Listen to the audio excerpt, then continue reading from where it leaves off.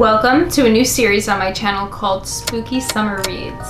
My name's Danny and I have the attention span of like a squirrel, so I've been having trouble like sticking through movies lately and finishing them, but I have no trouble finishing books. So I wanted to share that in some way, shape, or form here on my channel. And today I have a little bit of a mocktail going on. I have some sparkling water, crushed cranberries, lemon thyme from the garden, and a little bit of lime juice and agave. Lately I've been in the mood for a creepy story but with a coastal setting, hence Spooky Summer Reads. And I feel like with thriller books, even in the blistering heat of summer, they just feel so cozy. So today's book review is going to be on Riley Sager's newest release, The Only One Left. I was very excited when I first found out about this book release, because I heard that the setting was going to be in coastal Maine on a cliffside in a decaying mansion. I love it. I love it. You can see on the hardcover sleeve that the art depicts that setting very well. You have the house, the mansion on the cliff with the waves crashing underneath, and I really love how the cover is kind of reminiscent of an 80s horror movie poster. I thought that was really cool because it also takes place present day in the 80s with flashbacks to the 1920s. And I'll read you the text on the inside cover here. There's a schoolyard chant that is like kind of in between the summary of it. So I'll just skip that, but you can definitely look it up. Now reduced to a schoolyard chant, the Hope family murder shocked the Maine coast one bloody night in 1929. While most people assume 17-year-old Lenora was responsible, the police were never able to prove it. Other than her denial after the killings, she has never spoken publicly about that night, nor has she set foot outside Hope's End, the cliffside mansion where the massacre occurred. It's now 1983, and home health aide Kit McDeer arrives at a decaying Hope's End to care for Lenora after her previous nurse fled in the middle of the night. In her 70s and confined to a wheelchair, Lenora has rendered mute by a series of strokes and can only communicate with Kit by tapping out sentences on an old typewriter. One night, Lenora uses it to make a tantalizing offer. "I want to tell you everything." As Kit helps Lenora write about the events leading to the Hope family massacre, it becomes clear that there's more to the tale than people know. But when new details about her predecessor's departure come to light, Kit starts to suspect Lenora might not be telling the complete truth, and that the seemingly harmless woman in her care could be far more dangerous than she first thought. For those who like gothic mysteries, thrillers, if you liked Verity by Colleen Hoover, this has a little bit of an aspect of that sandwiched in. I'm not going to get into spoilers or anything like that, but definitely a better, not better, but a different feel and backstory compared to Verity. Way different story, just there's one little thing. There's one little thing,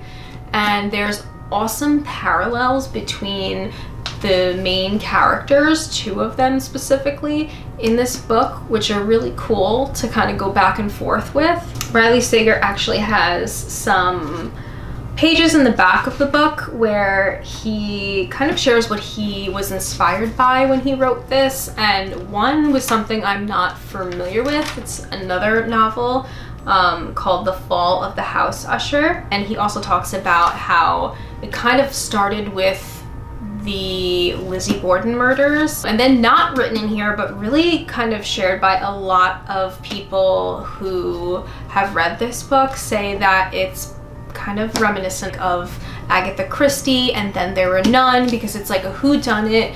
At any second of the book you're kind of like, I don't know who it is. It switches like where you think it's one person and then you're back to thinking it's another person, and Riley Sager really does a great job of tricking your mind with a lot of twists and turns. That's what I have to say about this book.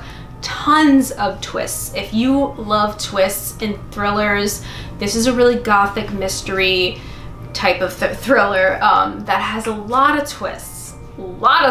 Almost too many. Towards the end, the one negative thing I would have to say about this book is towards the end, I almost questioned if it was too many twists, because I was like, does this almost go over the line of unbelievable? Because there's just so many placed twists towards the end all together. But ultimately, I definitely think it's a 5-star read, and I usually don't do 5-star reviews on Goodreads or anything like that because I'm like, oh, it takes a lot. But I would definitely recommend The Only One Left. I just love the kind of throwback feel of it. I really like a lot of Riley Sager's settings in his books, being like kind of mansions and manors and describing architecture. Gothicism, super high tension book that kept me turning the pages. And speaking of pages, this book is 382 pages as far as the story goes. Compared to the last book I read by this author, which was The House Across the Lake, which I think it was his, like, besides this one, the most recent one, the one before this, House Across the Lake, it ended with a twist, but the twist was like very out of left field, and I know it's very polarizing. Some people liked it, some people didn't like it. I really wasn't sure about it. I felt like it was a little unbelievable, and this book just blows House Across the Lake out of the water with believable, real twists. It was like very high tension, very suspenseful, and would definitely recommend, especially if you're looking for a coastal, spooky, gothic summer read. You should definitely check out The Only One Left by Riley Sager. And I'm no pro, I don't know. I really just got deep into reading, and psychological thrillers and horror novels somehow engage me the most. So I hope to share some more with you here on this channel. I'm currently reading, let's pull it up, The Vanishing Hour by Seraphina Nova Glass, which also takes place in coastal Maine, and it's, I think, a woman who runs an inn in Rock Harbor, Maine, an isolated inn, again, like in cliffs, water. There's a theme going on here, and that's definitely what I want to be involved in summer reading. I wanted to say that I do also find it so interesting how people can have such different opinions and reviews of the same exact book. It's just like resonates so differently for every type of person's unique mind. So what were your thoughts on The Only One Left by Riley Sager? I want to know. Leave them in the comments down below. Did you love it? Did you hate it? Do you want to read it? I'll leave a link to the book in the description box down below, so you can go grab the book if you'd like. And I wanted to thank you guys so much for watching this video, supporting my channel, giving the video a thumbs up, subscribing to my channel. A lot of the books I read also inspire me within my business. If you don't know, I am the owner of Amber and Oak. I make natural soy wax candles, and a lot of them have like a bookish feel to them. So if you're interested in checking that out, I will also leave the link down below to my candles. I have one of my fall ones burning right now. I'm dropping things. Whoops, I think it's time to go. I think I'm making this outro a little long. Thank you guys for watching, and I'll see you in my next one. Bye.